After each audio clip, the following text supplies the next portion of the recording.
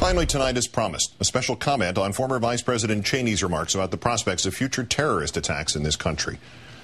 Flatly, it may be time for Mr. Cheney to leave this country. The partisanship, divisiveness, and naivete to which he ascribed every single criticism of his and President Bush's delusional policies of the last 8 years have now roared forth in a destructive and uninformed diatribe from Mr. Cheney that can only serve to undermine the nation's new president, undermine the nation's effort to thwart terrorism, and undermine the nation itself. Mr. Cheney's remarks were posted yesterday at Politico.com. They are a reiteration of all the manias of his vice presidency, only they now come without the authority of office. They insist, he insists, on the imminence of attack, of the maintenance of Gitmo, of the necessity of waterboarding, of the efficacy of torture. Time does not stale nor custom wither your infinite variety, Mr. Cheney. You will say it and be wrong, and you will still say it anew. You will say it and undercut a president 17 days on the job, and you will still say it anew. You will say it and help terrorists, and you will still say it anew. The United States needs to be not so much loved as it needs to be respected. Sometimes that requires us to take actions that generate controversy. I'm not at all sure that that's what the Obama administration believes. The first glimmer in years of sanity in any of your remarks, sir. That's not at all what the Obama administration appears to believe. It seems to be ready to use all avenues and all emotions, seeking love, respect, fear, diplomacy, shared experience, education, principle, and yes, even rational thought. This president, unlike yours, Mr. Cheney, seems intent on living in the real world rather than trying to reshape an imaginary one by force. When we get people who are more concerned about reading the rights to an al-Qaeda terrorist than they are with protecting the United States against people who are absolutely committed to do anything they can to kill Americans, then I worry. More concerned, Mr. Cheney. What delusion of grandeur makes you think you have the right to say anything like that?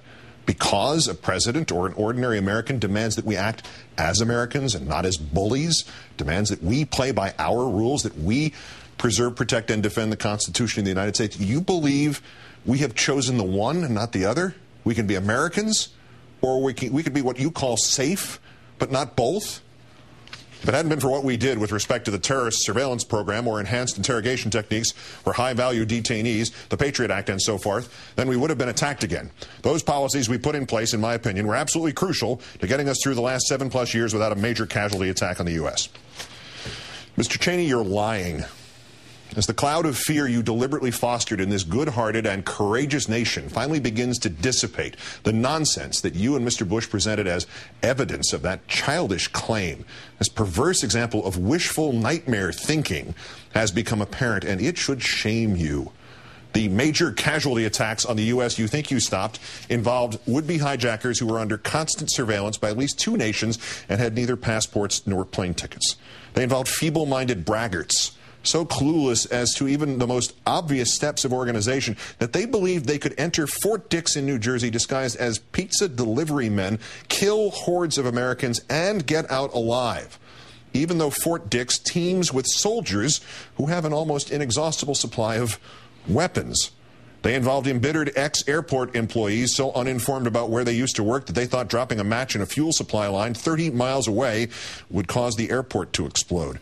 These are the plots that, by your own proud, strutting, crazy admissions, were the ones you got us through. You and Mr. Bush, sir, you are the old men who cried wolf. The Politico story continues. Citing intelligence reports, Cheney said at least 61 of the inmates who were released from Guantanamo during the Bush administration, that's about 11 or 12%, have gone back into the business of being terrorists.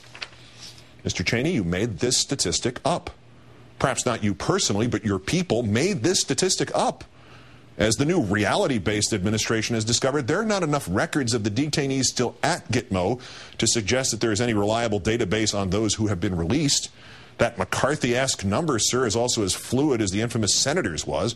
As Professor Mark Denbo of Seton Hall University noted on this network last month, the government has given its 43rd attempt to describe the number of people who have left Guantanamo and returned to the battlefield. 41 times they have done it orally, as they have this last time.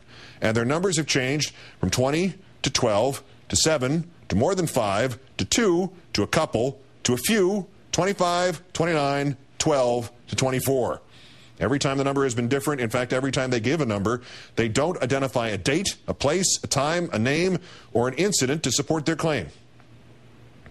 Mr. Cheney, which orifice are you pulling these numbers from?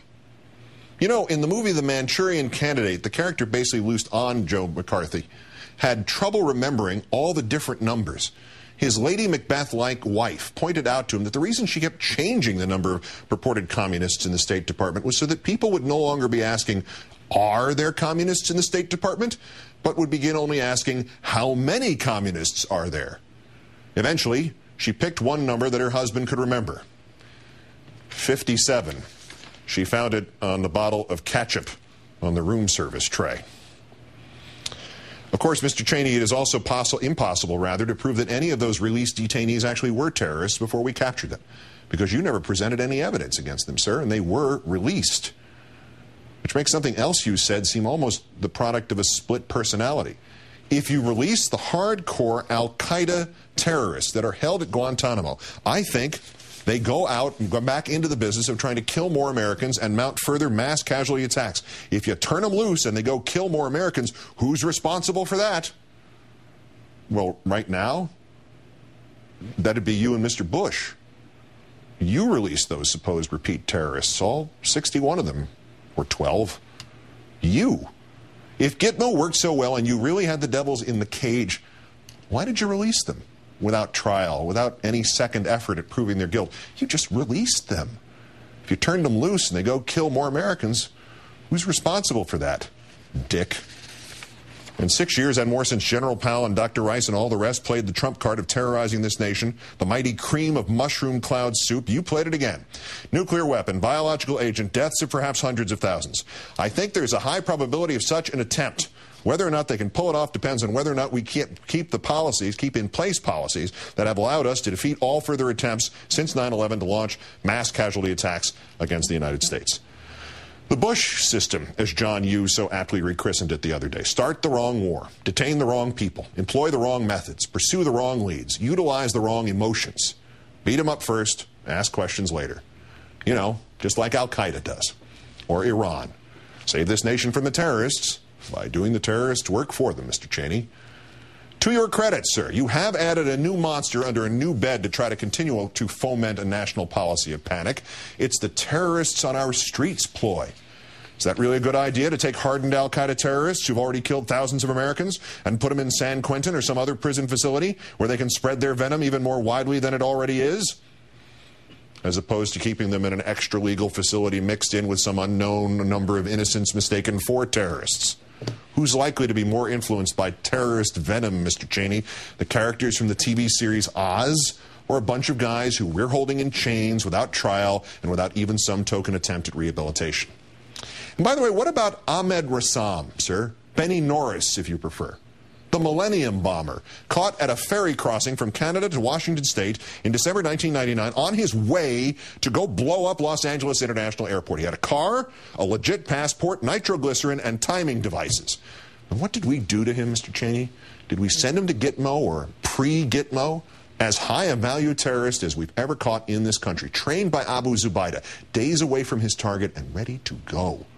We tried him in U.S. courts with U.S. lawyers. Part of the case went to the U.S. Supreme Court, and he got 22 years in U.S. prisons. No torture, no gulag, no stories of him proselytizing fellow prisoners. Oh, but he did cooperate long enough to tell his prosecutors, who didn't beat the hell out of him, about al-Qaeda cells in this country. That was his info they stuck in the President's Daily Brief of August 6, 2001. That's probably news to you, since obviously you and Mr. Bush did not read it, stalking Saddam Hussein as you were. Of course, none of that mattered to Mr. Cheney, just as none of this matters to Mr. Cheney, because at heart, Mr. Cheney is not interested foremost in protecting this country.